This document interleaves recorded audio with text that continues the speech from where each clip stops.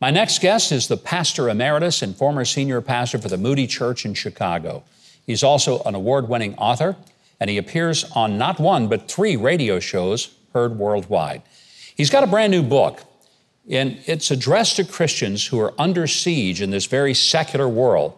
The title of it is, We Will Not Be Silenced. Would you please welcome Dr. Erwin W. Lutzer. Welcome, Dr. Lutzer. Thank you. Great to be with you. Thank you.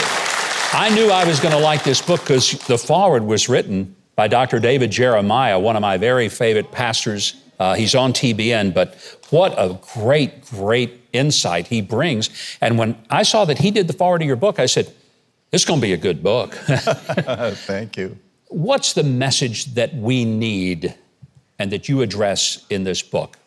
First of all, what I'd like to do is to just give a brief summary, but you know, my heart has to do with the response of the church, ultimately.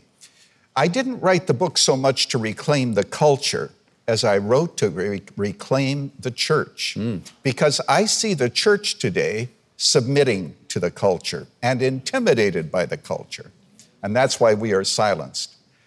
But Governor, when I began to realize that the radical left in America does not believe that America can be fixed, it has to be destroyed and rebuilt on a different kind of foundation. Now, we frequently hear, about cultural Marxism.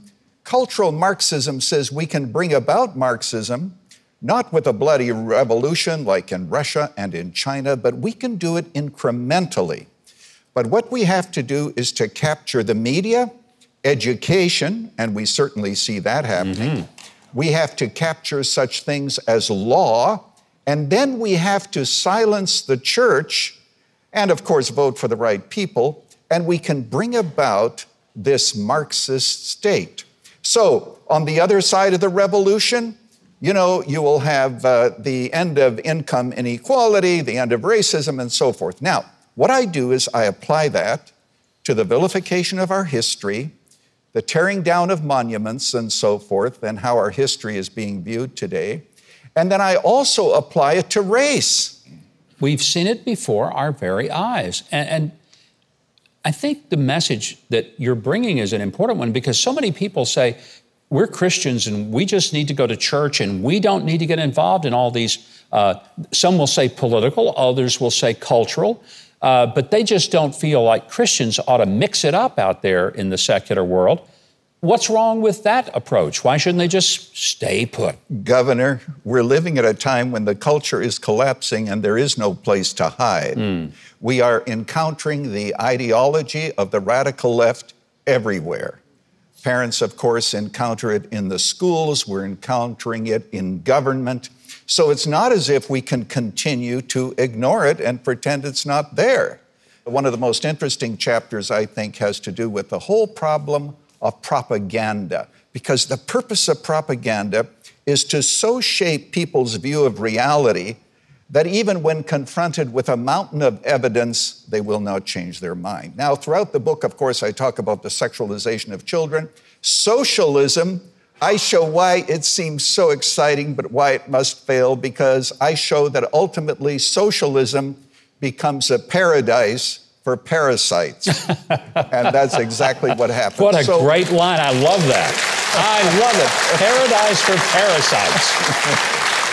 When you think of how this message needs to touch America and what is the takeaway, what would be the summation that you would say, this is where we have to get to?